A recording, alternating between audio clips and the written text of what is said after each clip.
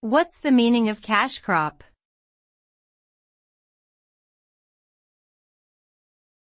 Cash crop.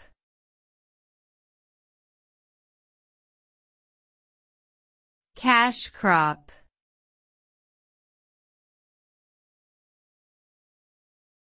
Cash crop.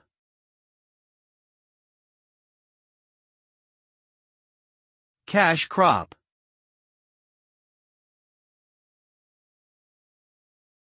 A cash crop refers to a crop that is grown for the purpose of selling rather than for personal consumption.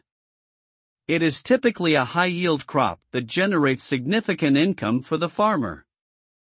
Cash crops are often grown in large quantities and require extensive resources, such as land, labor, and capital. Examples of cash crops include cotton, tobacco, coffee, and sugar.